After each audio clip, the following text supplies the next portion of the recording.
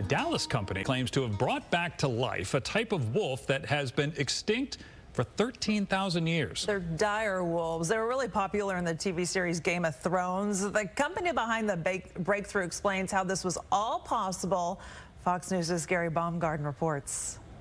Many species have gone extinct over millions of years, but science is helping one previously wiped out animal return. Sort of.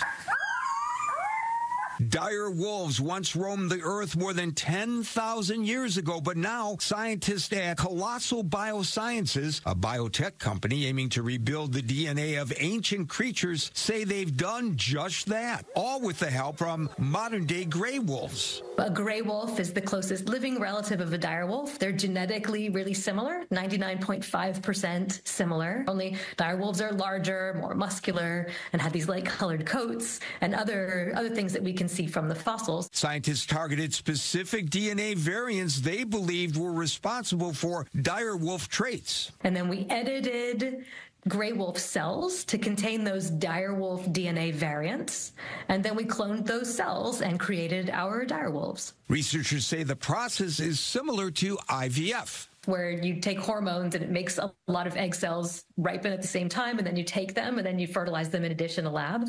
But we're not fertilizing them. Instead, we're taking those ripe egg cells and we're taking out the genetic material that would have come from mom, and we're putting in a whole cell that has mom's and dad's genetic material. That's our edited cell. The breakthroughs have led to 3 genetically engineered wolves that resemble dire wolves. Or at least what we think dire wolves might have looked like. Teams say the pups, now just a few months old, are healthy and doing well. Gary Baumgarten for Good Day.